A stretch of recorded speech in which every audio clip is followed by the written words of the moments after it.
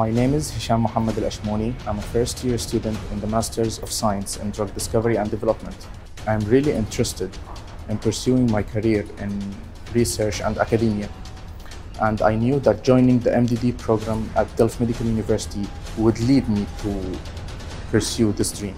I have chosen this master's program because it provides a vast variety of knowledge, and the research component is a very unique component in this program, unlike many other master's programs offered around the world. Therefore, I believe that it will help me in building my career properly and looking for my future opportunities. So my research point is studying the underlying mechanism behind the toxicity of anti-cancer drugs. Most of us know that one of the limiting factors of anti-cancer medications is that it causes toxicity in the long term. So it would be beneficial if we understood why that happens. And that is what my research is about.